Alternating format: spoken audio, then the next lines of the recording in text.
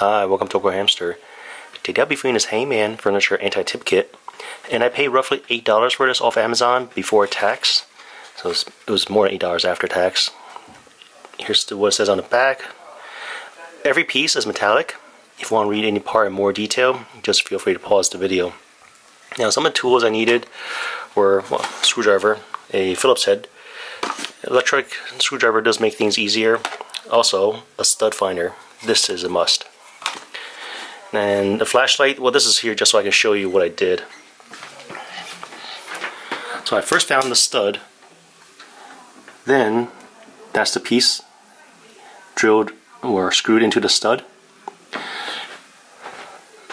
For my furniture, this part right here, I found a harder piece of wood. I can either screw this part over here to this back piece or to the top over here.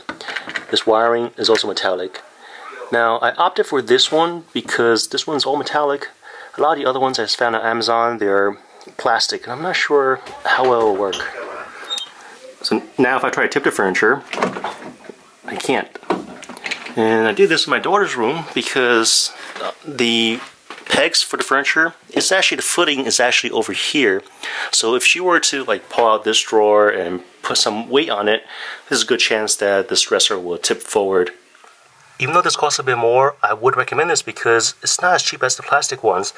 It's all metallic and it's a lot sturdier. Well, thanks for watching this review. If you guys have any questions, comments, suggestions, feel free to contact me. Thanks for watching AwkwardHamster. Bye.